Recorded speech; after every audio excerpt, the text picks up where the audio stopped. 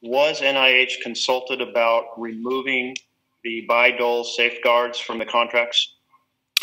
We were not asked about that. We've been asked about those safeguards in other circumstances.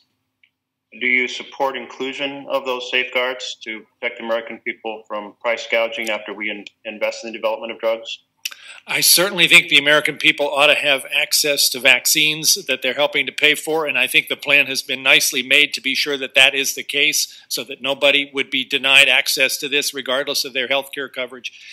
The march-in rights issue actually are rather complicated. When you look at the original language of Bayh-Dole, it does seem, as Dr. Disbrow said earlier, that these were intended to try to allow the government to step in when there was a company that basically refused to try to produce a product that would benefit the public.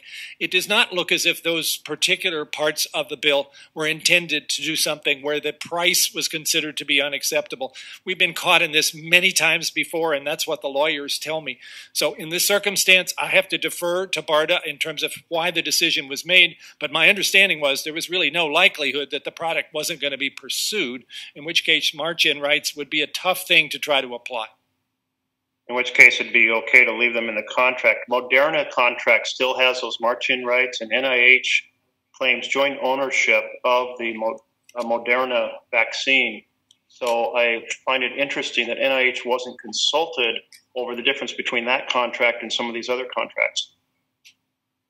I have to be careful here because it's possible somebody at NIH was consulted, but I was not made aware of it. So I'll have to check on that and see if there was a consultation.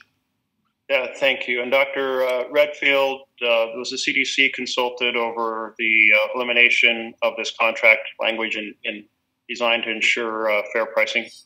Not to my knowledge, sir. Okay, thank you.